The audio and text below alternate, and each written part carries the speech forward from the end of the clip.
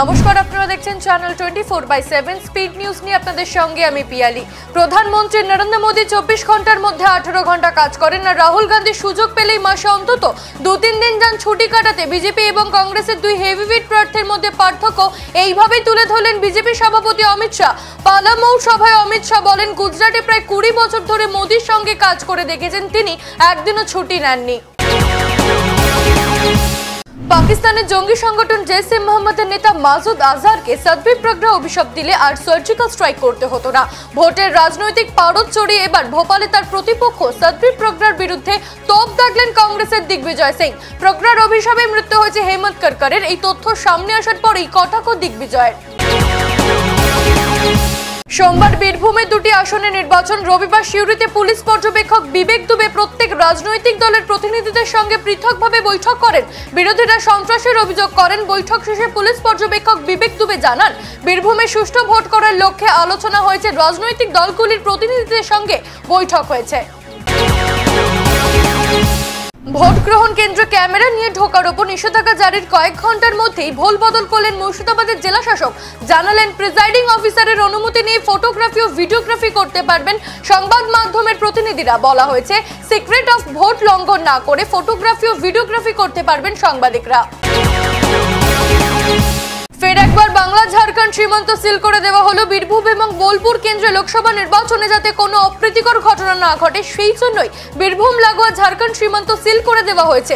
48 ঘন্টা সিল করে দেওয়া হয়েছে সীমান্ত। ঝাড়খণ্ডের 42টি রাস্তায় সকাল থেকেই শুরু হয়েছে নাকা চেকিং। প্রতিটি গাড়িতে চালানো হচ্ছে চিরুনি তল্লাশি। যেভাবে পশ্চিমবঙ্গের মধ্যে আইএস আসার হুমকি দেওয়া হচ্ছে, সেটা সত্যি দুশ্চিন্তার ব্যাপার। আর এই সমস্ত দিদিকে তুষ্ট করার জন্যই করা হচ্ছে।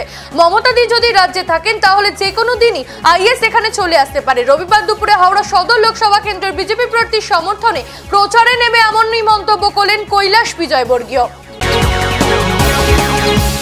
যাদবপুর লোকসভা কেন্দ্রের বিজেপি প্রার্থী অনুপম হাজরার হয়ে দ্য গ্রেট খালির প্রচারকে ঘিরে এবার নির্বাচন কমিশনের দ্বারস্থ হল তৃণমূল কংগ্রেস।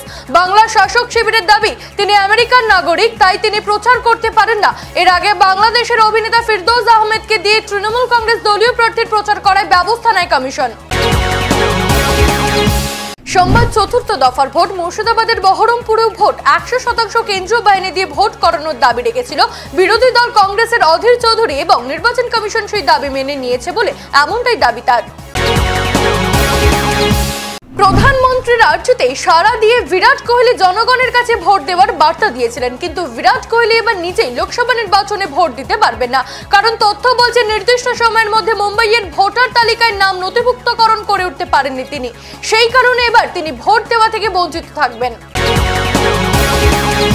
সলমানের দাবাং 3 আসতে শুনে ডিসেম্বরে নিজের ব্রহ্মাস্ত্র সিনেমা মুক্তি পেছল করণ জোহর। এই প্রশ্নটাই এখন ঘুরপাক খাচ্ছে বলিউডের অন্দরে।